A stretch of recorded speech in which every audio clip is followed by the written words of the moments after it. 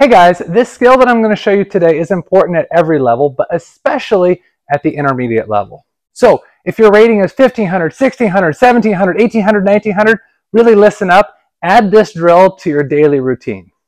It's short backspin serve by the Power Pong robot, followed up by deep backspin ball. And you're just isolating those two balls over and over again.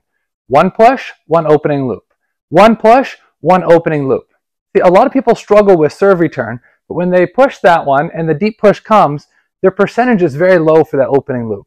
A lot of times players are only 50, 60, 70% on, meaning they're giving the opponent 3, 4, or 5 balls per game, free balls, just because they're inconsistent on that opening loop.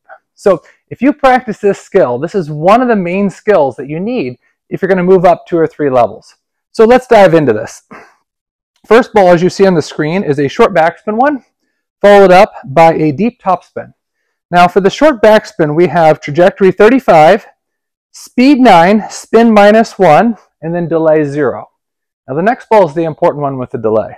So ball 2, we have trajectory 100, speed 13, spin -2, delay -50%. Now why is that delay important? Because it gives you a pause to get ready for the next one. So I've got short backspin serve anywhere, followed up by deep backspin push anywhere.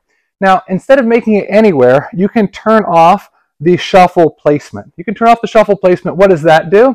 That will isolate just specific zones. So if you're struggling with this drill, go ahead and just delete balls 3, 4, 5, and 6, and just set up a 2-ball scenario.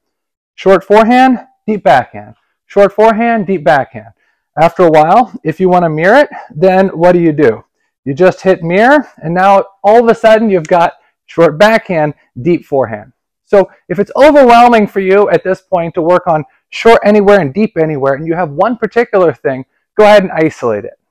So after you get good at this drill, and you're able to get 80, 85%, 90% on for your opening loop, what's the next step? Well, there's 2 routes you can go. Either you can give more variation to the serve or first ball, maybe like a heavier push deep, or a little bit wider push, maybe with a little bit of side spin, or you can add the sequence. A lot of people talk about opening loop as being a priority, and it is, but the opening loop is just the beginning of the rally. What actually is important is the next loop, and the next loop, and the next loop, and the next loop after that. So don't just focus on just one ball. Think about, how does this shot sync or relate with the other balls? But for starters, especially if you're at an intermediate level, I would highly recommend doing this one every day.